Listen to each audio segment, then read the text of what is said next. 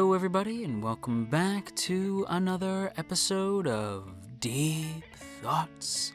And today we are talking about episode 14 of Vinland Saga, The Light of Dawn. Before we begin though, I do want to let you all know that if you would like to have your name shouted out in next week's Vinland Saga video, then be sure to share this video around on the internet and then tag me at JoJo Talks Too Much over on Twitter, and I will be sure to shout your name out in next week's video. Now then, with that said, we got two things in particular that we got to talk about today. We gotta talk about the group trying to find something to believe in, and we gotta talk about the raiding of the village, which is the main thing I think everybody's gonna walk away from this episode with, because it's a lot. Before I get into that though, I do want to give a quick shout out to the show's opening, the new OP from Man with a Mission, and it is friggin' dope. I talked about this last week, but I have to reiterate that yes, this is still my OP of the season. Things have come close, but it's hard because it's Man with a Mission. Nothing really tops Man with a Mission. The visuals are dope. The song by Man with a Mission is great. It's not my favorite Man with a Mission song, but it's up there. You can't have a Man with a Mission OP and not have it be top dog. I'm sorry. Just bottom line. It is what it is. And I guess we'll start with what I had assumed was going to be the most, or at least the thing that I would end up talking the longest about in this week's episode once it started, because this happens like right at the beginning, and that's the group trying to find something to believe in particular, the two brothers, the two blonde Viking dudes that we see in Ashlad's group, and the priest. Now, they have this conversation about what love is, and it's them discussing what they think love is, whether that's romantic love or like the love between brothers. In this case, the two Vikings are talking about the love that they know, which is them entering into battle side by side. They got each other's back, they wreck shop, and they know that they can trust the other one, so that must be what love is. And the priest, basically, because he's not familiar with combat on the battlefield, is like, I mean, I guess, like, he's not impressed by it, doesn't mean anything to him. And he's not really buying what the brothers are selling in terms of, this is what love is. Love is going into battle with your brother at your side, and the two of you slaughter innocent people together. Like, to the priest, that's not love. And so the two brothers are still trying to grapple with this idea of, like, what the hell is this priest talking about? What is love? They want to know what love is. And the priest doesn't really have a good answer either, because he can't really describe what he's looking for. And honestly, I doubt it's love that he's looking for, because at the end of the day, I think what the priest is actually looking for is, well, another bottle of booze, because they even bring up, like, are you sure that you don't love, like love isn't the attachment you feel for booze, because you seem to be glued to every bottle we find. And I mean, I guess I can kind of see from their point of view, like, he must love booze, but even he says it's not that he loves booze, it's just a thing that he happens to enjoy, and a pastime that he partakes in is constantly getting drunk. And I mean, if I were in Vinland Saga, I'd probably be doing the same thing, because oh my god, think about how mortifying this would be, especially when we get to the second half of the episode.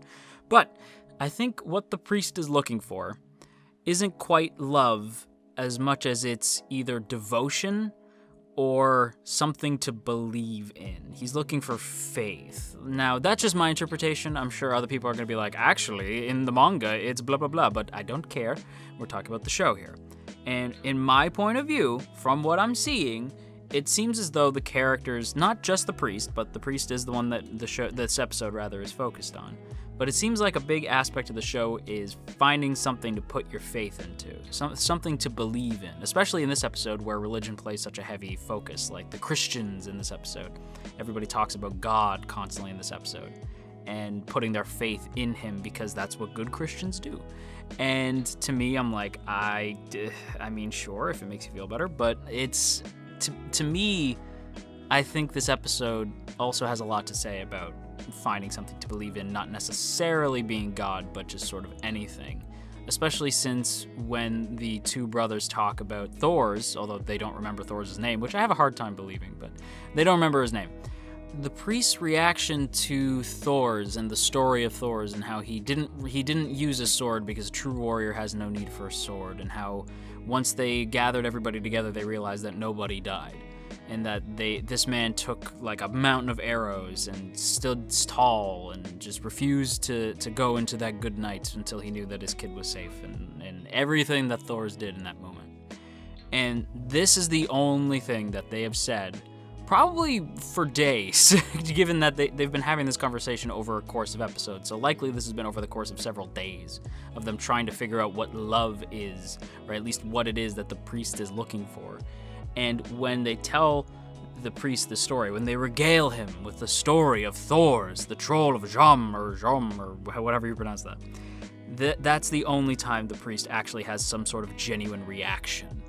And I have to believe that it's because he knows, much like Ashlad did, that Thor's is a leader you could follow, someone you could put your faith in. You can believe in him. And that's just what I'm taking away. Yeah, I could be way off base, but I do think leadership and believing in things and believing in people and faith in general has become a very heavy theme. Like, they've all become heavy themes over the course of these last couple episodes, and even when I look back on past episodes of Vinland Saga, it's been like one of the core themes of the show. But enough about that, I'm rambling at this point. Let's go ahead and move on to the big thing that I want to talk about in this week's episode. The biggest thing, likely, that I think most people are going to walk away from, and I'm not going to lie to you, it's intense, and that is the raiding of the village. But JoJo, we've seen them raid villages all the time. This isn't anything new. No, it is, though. This is cruel in a way that Ashlad's gang has. We've seen them be cruel, but this is like, for some reason, no, I know why, but this is so much more grim than it's ever been, I think. I say I think, because this show can get pretty dark, man, but this was intense. This was intense, and this is foreshadowed right at the beginning when we see the sort of trippy opening, and we don't know who's speaking, but it's somebody having some sort of crisis of faith, and we're not sure who it is right away. It turns out to be Anne, this character, who is one of the people who lived in the village that they raid. Now, I think one of the aspects that sells this so well is the sound design.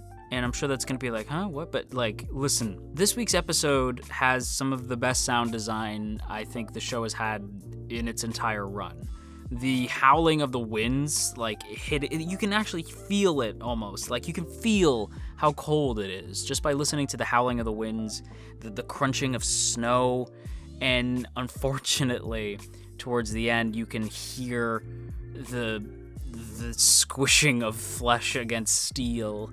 And it is, like I said, it makes that scene grim because you realize just how dark this situation has gotten. And it's not just the sound design, although it is brilliant.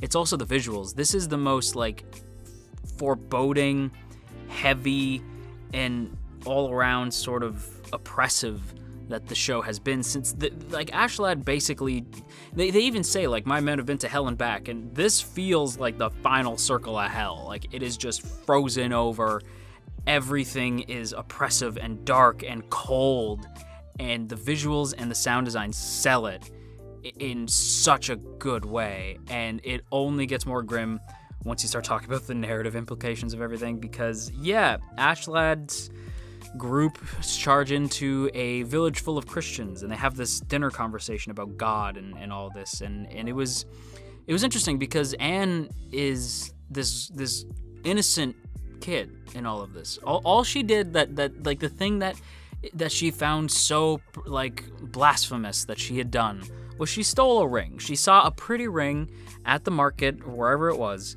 and she couldn't help herself, she had to have it. So she stole it. And, you know, that's a sin. So she felt as though with her family all praying, she was starting to have sort of a crisis of faith. Like, she's like, but I stole this ring, but I didn't, like, I felt elated to have it. But, like, that's a sin. I was tempted by the devil, and that's wrong.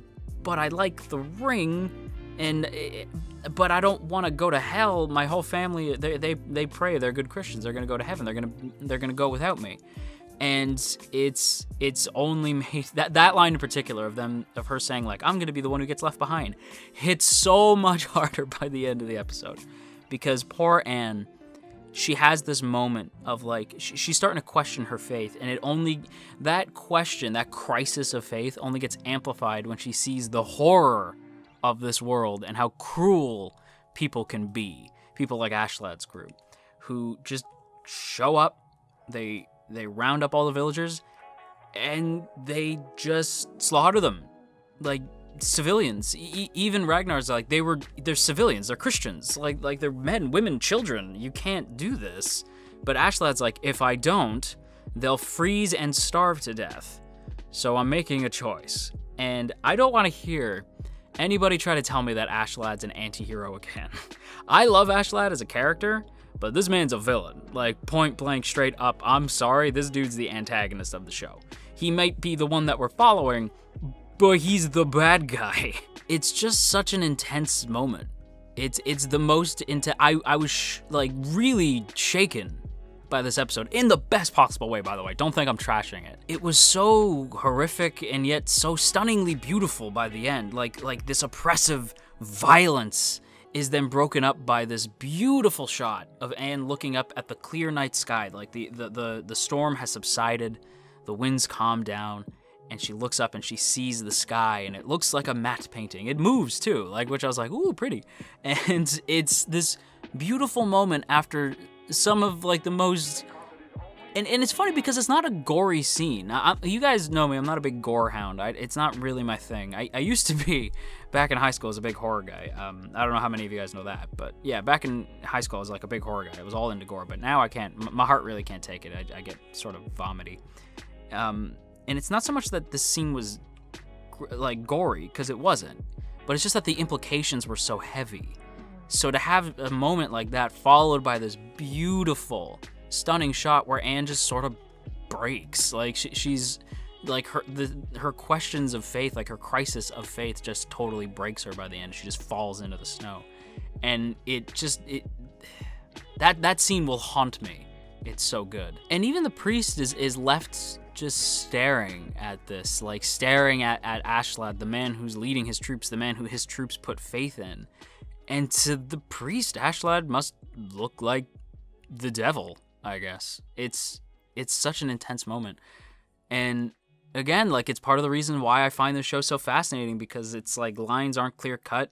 Like, again, I did say, like, Ashlad's the bad guy, but I understand the decisions he makes. I know why he does what he does, and that's what makes a great antagonist. And it's such a fascinating episode, and I loved it to pieces. Now, with all that said, all my thoughts out there, I have to give this week's episode an S tier. I know it feels kind of sudden to have another S tier this early into the season, but this episode is flawless. I thought this was phenomenal. On that note, everybody, that just about wraps everything up. But before we go, as always, I want to give a big shout out to the good folks over on Patreon, namely those in the Earl Grey tier: Calvin Atkinson, Crowbar of Irony, Dominic, Urza, Ginkotaku, No For Nothing, Maria Teresa, Mirth Mouser, Omna Garamond, Cell, Shadow Creative, Sipco Games, Somastan, Steven, Tristan, and Verdon. Thank you all so much for your continued support over on Patreon, and hey, if you too would like to join the T Squadron, then by all means go ahead and check out that first link in the description to check out our Patreon page, see all the cool rewards you can get for as little as $1 a month, and get access to our Patreon exclusive Discord. But on that note, everybody, that's going to be a video, so I hope you all enjoyed, and if you did, you've probably been on the internet long enough to know what to do already, so I ain't going to tell you, but I will say that it is appreciated. And if you are feeling stressed out today, then you go have yourself a warm cup of tea, and I will talk to you all again real soon.